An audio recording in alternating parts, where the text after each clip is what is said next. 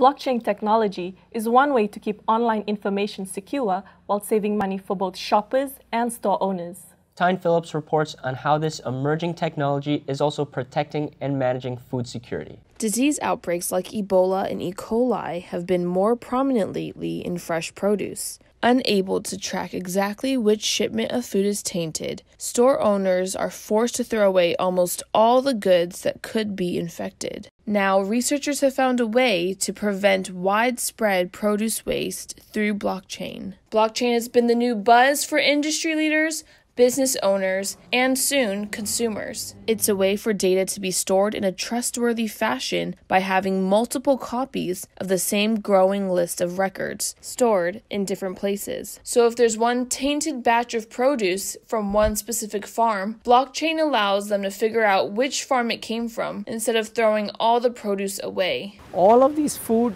ecosystem problems can be solved by the various participants in the food supply chain: farmer, supplier, packing company, transportation company, retailer, all the way to the end consumer, sharing information. So let's say you are a small business, you would like to be part of a larger supply chain.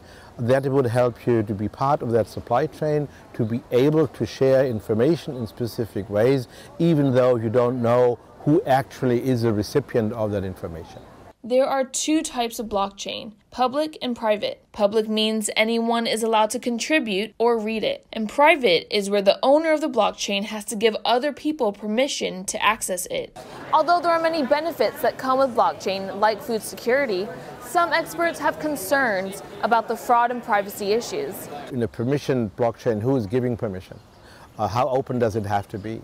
However, researchers believe blockchain is ready to be used on a larger scale, despite the concept being relatively new.